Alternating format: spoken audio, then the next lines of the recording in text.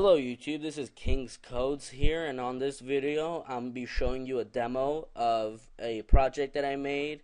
And what the project is a chat and IP banner put together, so you could chat, and if someone's spamming or anything bad like that, the moderator could ban them. So what you got here is two projects. One is the moderator program, which they could chat and ban also, and this is the user, which they could chat but they cannot ban.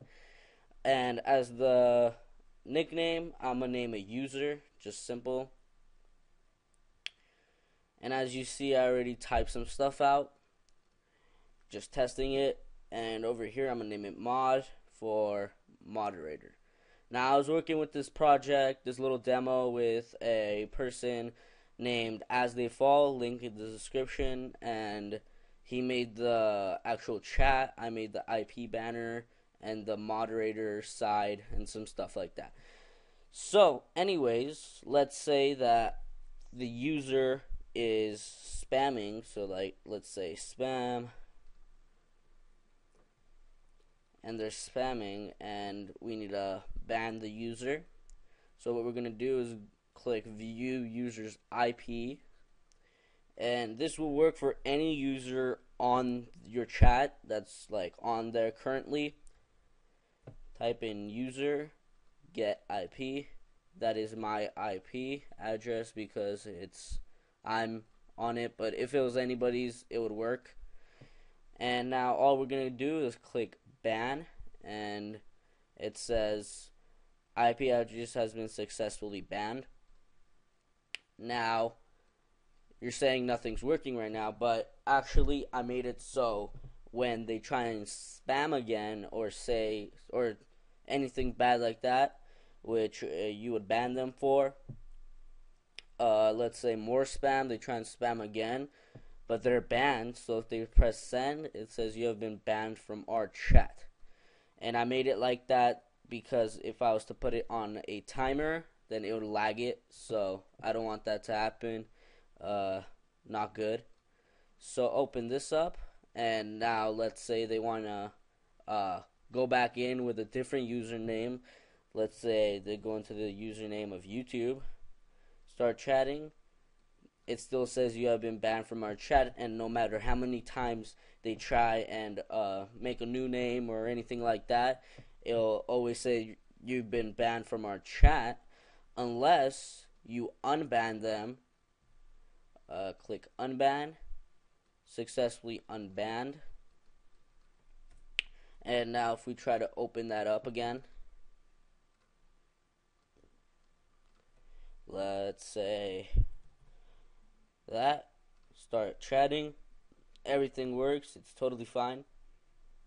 So that was just the quick little demo. The actual program, as I said before, is going to come out soon. And also, this is what I did to make it. I made a FTP server on 000webhost.com, and I made a folder here called banned IP list. If you go into there, there's nothing in there because I just unbanned, but if you were to ban, let me show you an example of that.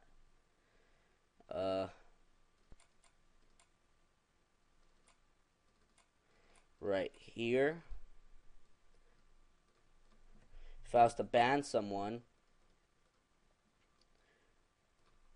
my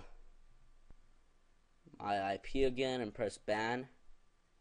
Been successfully banned. Now let's go back on the FTP server and refresh the page. Wait for it.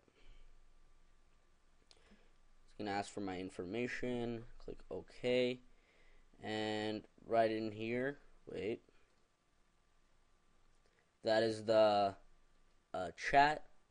And in the chat itself, you have all the accounts. I forgot that I simplified it. Instead of adding the thing, it just adds the person's account information, and if you click on it, there's the IP. There's the IP. That's all my IP, and that's how I created it, so it bans it. And yeah, it's just that simple. And also the FTP Chat, which I showed you before, right here. And the banned IP list, there's nothing in there. So that's how to that's my demo on the